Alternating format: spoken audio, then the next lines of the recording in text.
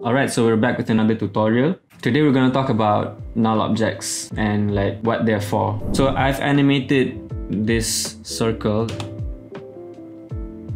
Okay, and you know, I'm even using like 3 layers just to do this thing. And I just realized that, oh wait, actually the circles aren't quite center. There's no way I'm going to be able to move this circle. It's already keyframed, and if I were to say just nudge this, it's just gonna do this.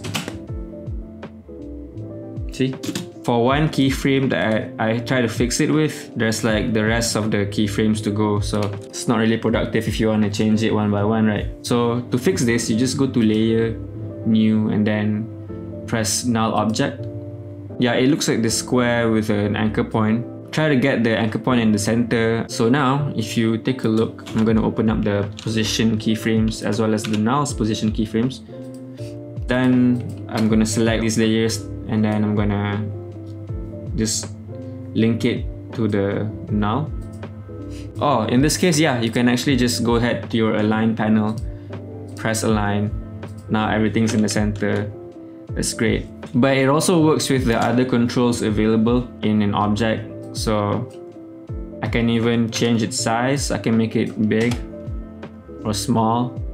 And it even works in 3D layers. Just turn on the 3D layer for the null object. Don't forget to do that for your other animations as well. So yeah, if I rotate the circle, see? Now it's animating in a 3D space. Kinda. So yeah, a null is just a placeholder that you want to use when you can't really edit your actual object, for good reason as well. And there you go. That's how you use null objects. It's a matter of using parent whips and having a plan. Don't forget to like and subscribe to our channel, and I'll see you guys soon.